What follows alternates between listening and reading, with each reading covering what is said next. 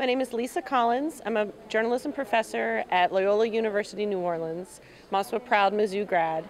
And I wish everyone in the news business would be more positive. I feel that people tend to get in a newsroom and they can have complaints or criticisms, and instead of working to change them, they complain. And so I think that it would be a dynamic shift if folks took a more proactive approach.